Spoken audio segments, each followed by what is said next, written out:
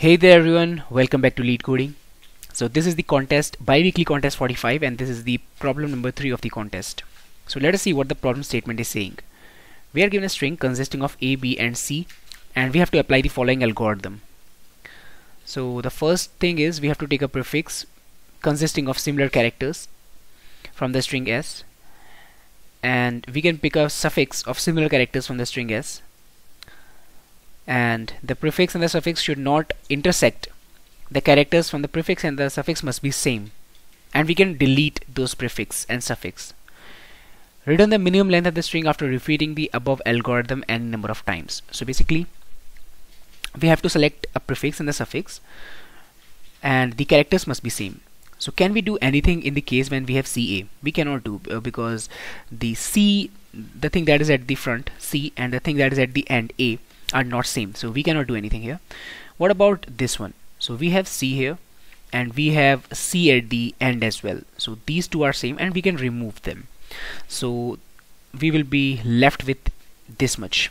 Okay, now we have A at both the ends, so we can remove A as well, and now we have B at both the ends, we can remove B as well, and we have A, we can remove A, and so the minimum size that is left is 0, so we can empty the entire string repeating all these steps of the algorithm. What about this one? So in this we can remove this double A and this A from the end. So this is the suffix, this is the prefix. Now the characters in the suffix and the prefix are same, that's why we can remove them. Now we will be left with this much. So B and this double B, we can remove this B from the front and double B from the end. We will be left with CCA. Now this C and this A are not same, that's why we cannot do anything. So the size that is left is this much, 3. So now let me take some example here. Yeah, so let me take this A, B, C, CCA, CCA and B, B, B, B, and let me just add few more A and then a B.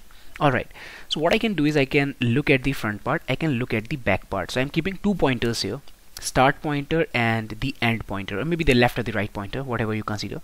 So we will compare, are they same, are these two values same? If they are same, so I will simply pick up the entire part from the starting. So let us just add one more B. Yeah, we will be picking up the starting part where all the characters are equal to B. So I will be picking up this part from here, and similarly I will be picking up the end part where all the characters are B, and I will simply remove them. Okay, I will simply remove this part. So basically I shifted the start to this place and end to this place. I'm going to do the same thing again. I will see if these two characters are same. So they both are same. So in the case when these two characters are not same, I will show you what will happen in that case. So they both are same. Then what I'm going to do the same thing again. I will be picking up the starting part with all the characters as A and the end part with all the characters and B as B, and I will simply remove them. So instead of saying like this, what I can say is I will keep shifting S till the time I am having A as the character. So I will keep incrementing S till I have a B or a C. So I will be here. So that means I deleted this part. Okay, the same thing, I will keep decrementing my end till the part I either strike with C or B. So my end will come here. So basically this part is also removed.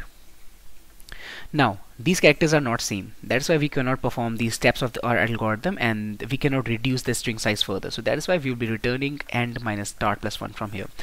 So this is the size that we are left with, and we cannot further reduce it, that's why we will simply return it. So this is what you can do. I think the code is fairly simple. I don't want to code this, I want you guys to code it out yourself.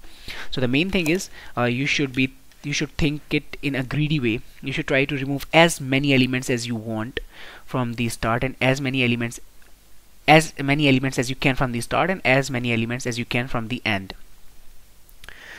So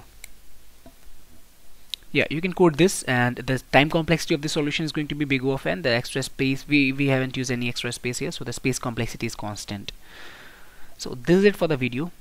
You can solve this, and you can also check the solution to the problem number 2, which I have explained in very detailed. For those who don't know what Cadence algorithm is, I have explained everything in detail, so you can go and check that video out as well. Thank you.